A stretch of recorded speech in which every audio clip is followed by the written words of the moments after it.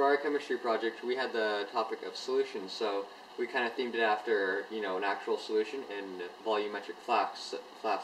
So our little game board one is one, and then our little peg piece is one. And so pretty much the goal of the game is to fill all these little holes with the pegs.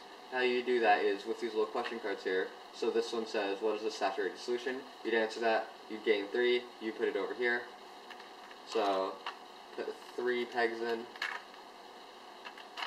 And so now, let's say, so I have my my red one all filled out, and there's only 2 more that needs to be put in. Let's say so some questions don't even have a question, they'll just say gain 4. And so these questions you can dodge, but these questions you cannot dodge.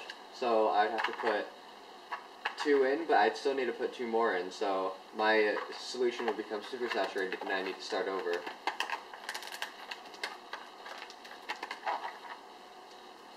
And so it's pretty much, it's just a turn-based 2-player game. And so whoever pretty much fills in their board first wins.